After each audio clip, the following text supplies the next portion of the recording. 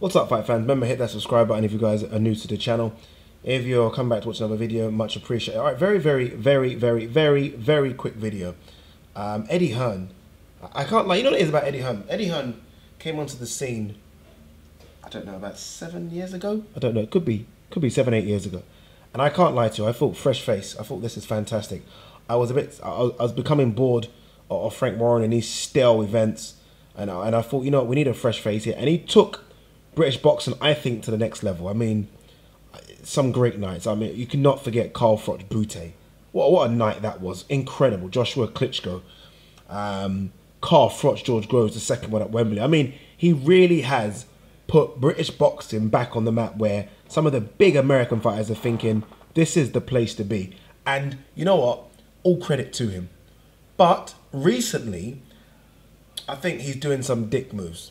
And I don't think there is a bigger dick move than what he's done with Amir Khan. Look, I'm all for the Amir Khan signing. It means we see Amir Khan again on Sky Sports. I'm a big kind of advocate for boosting British boxing. Finally, Amir Khan fights back home, doesn't fight in the US to the US audience, fights to the UK audience who really do appreciate him, and fights in big arenas as well. Echo Arena is going to be the fight.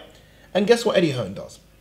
And I didn't even notice this. I have to admit, someone on my YouTube channel kind of pulled me up on this and said, fair play to Eddie Hearn, Amir Khan, Echo Arena, but why the fuck has he put it on the same night Carl Frampton's fighting Anito Donaire?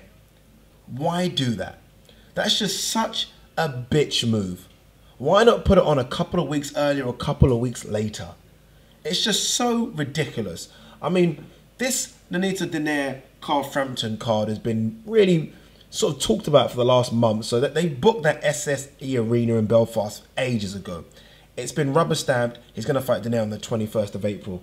Then just to get one up on him, Eddie Hearn signs Amir Khan, which would really piss Frank Warren off anyway, because I know Frank Warren was in the Amir Khan business. Amir Khan was on Box Nation a couple of times, commentated on Box Nation, got interviewed by Box Nation. Believe me, he was trying to sign Amir Khan. I think Eddie Hearn probably put in a last minute offer and Amir Khan jumped ship. So what do? You sign someone that your rival wanted, which is fair play, all fair in love and war, but then you go and put him on the same night that Carl Frampton's got a big fight against Anito Donaire. Just to do what? It just spoils. For me as a boxing fan, I don't want to switch channels. I want to watch one channel and that's it. I don't want to be flicking to see what's happening between Donaire or what's going on with Amir Khan. I think it's a bitch move and he's almost just trying to play a card here. And I think it's a card that could backfire. I think Carl Frampton is a big enough name now to compete with Amir Khan. And I don't know why you'd do that. Surely you would want every single number on Amir Khan. All eyes on Amir.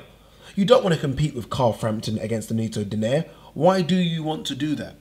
So there's no way on earth Eddie Hearn's not going to try and stack that Liverpool card now just to piss Frank Warren off. But what he does in turn is alienate British boxing fans like myself, who just because of that will not tune in for Amir Khan, but will stream that fucking thing and watch it another time. Because it's a joke. And I don't know why he does that. But guys, there's my rant. Rant is over. What do you think of this? What do you make of this? If like me, you're pissed off, please thumb up. If like me, you're not pissed off, then well, you're not a big boxing fan, are you? Okay, that's a joke. You obviously are a boxing fan, but you know what I mean. Cheers.